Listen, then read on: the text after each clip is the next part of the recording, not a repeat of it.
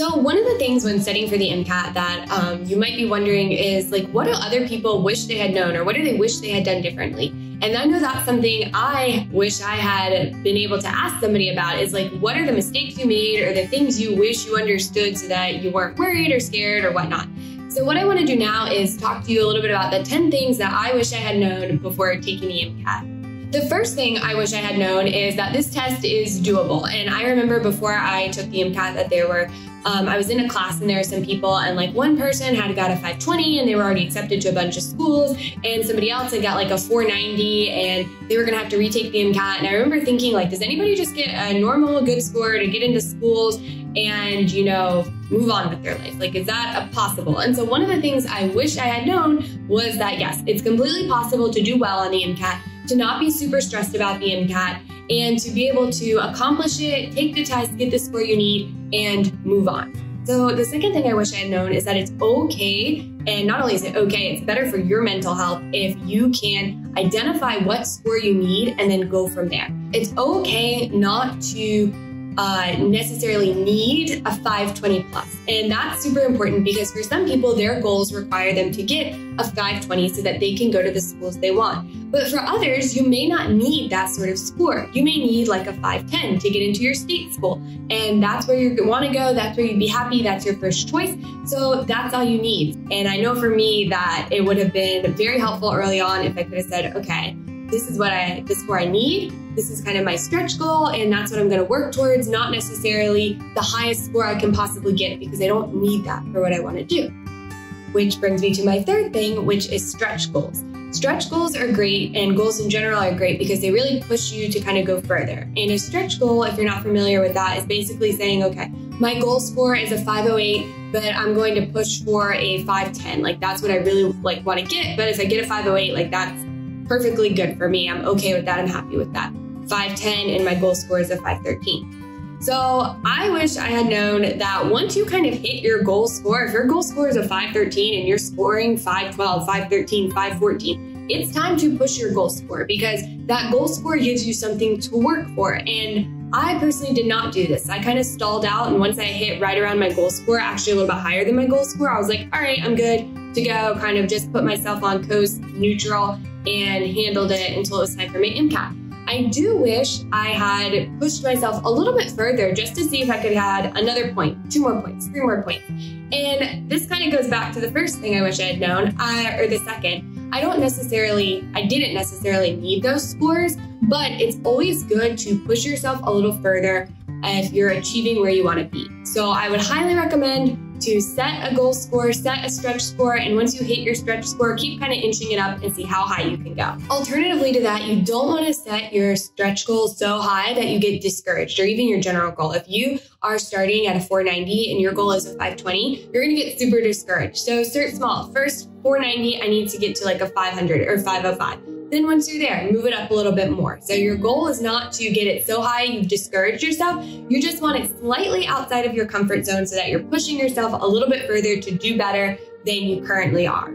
The fourth thing I wish I had known is that there is some value to the topics you're learning on the MCAT for medical school. So there are things that will show back up, like chemistry, physics, biochem, things that you never thought you were going to see again, maybe like fluids, will show back up in medical school. And I actually do a video kind of talking about why you need to understand that. So definitely check that out in our strategy course.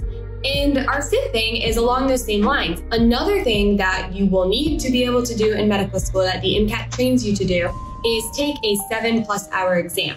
And that's one of the reasons why the MCAT is kind of a filter. It's not just about your score, it's about, can you sit through a 7.5 hour exam and still think, still answer questions, and still get some correct. And that's something you want to consider, because in medical school, in my school, we have to take 7-hour exams for all our exams, or 7+ hour exams, almost 8 hours for some of them.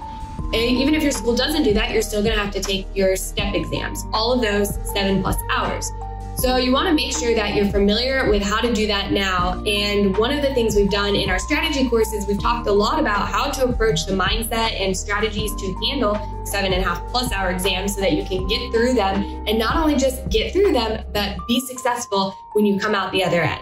We also have strategy-focused tutors if you feel like you need a little bit more one-on-one work to help you really nail down the strategy to get through these exams. The sixth thing I wish I had known is that you are more than just your MCAT score. And this is something that becomes really apparent once you get into medical school. There are people with all sorts of scores, and it doesn't correlate to necessarily how they're scoring in medical school. So they might have done really well in the MCAT, be struggling in medical school, vice versa. So your MCAT score does not define you, and it's something that once you're in, is not really talked about anymore. Nobody really cares that much anymore. So your MCAT score is more of a means to an end, and it's something that you're not going to hold on forever and identify with forever.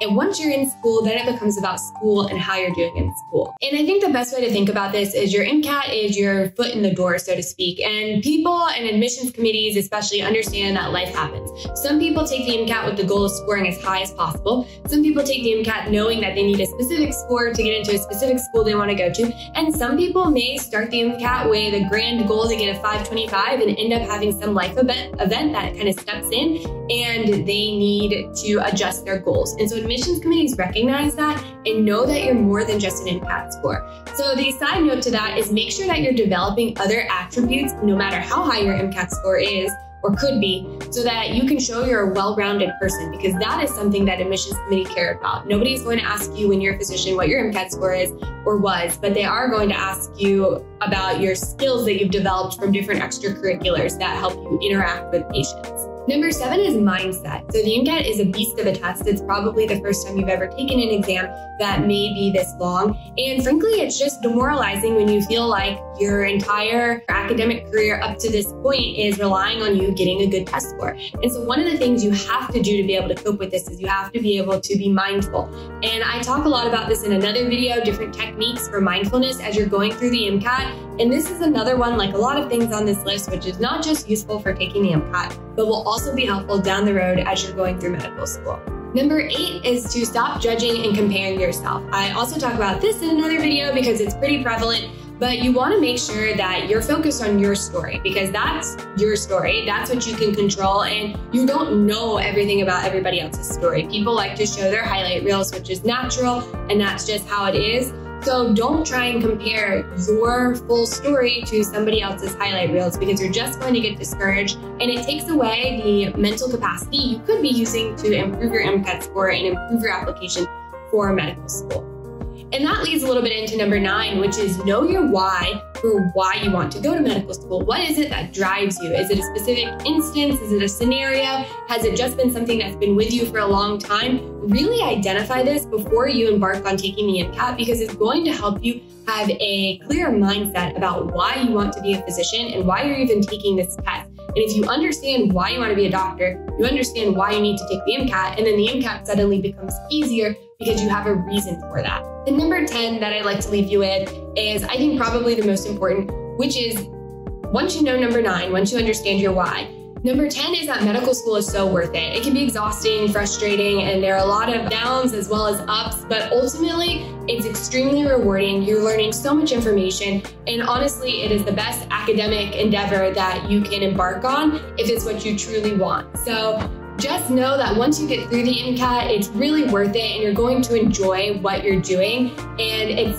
a place where you just are really in a great learning environment to just absorb all the information and be with people in their most personal moments. And that's a gift that you can't get in many other careers. So know that all of the struggle you're going through now will be worth it when you're able to work with your future patients and help them through some of their most difficult moments or their happiest moments even. And you get to be a part of that because of the work you're putting in now. So keep that in the back of your mind as you're going through your MCAT prep, and just know that you can do it, you can be successful, and it is possible to get a good MCAT score and get into medical school and do well in medical school. So if you want some help achieving that so that you can get to that place where you're in medical school and happy to be there, please check out our free strategy resources and our tutoring resources. They are going to help you master the MCAT, conquer the MCAT, so that you can move on and get started with your medical school journey and ultimately your medical school career.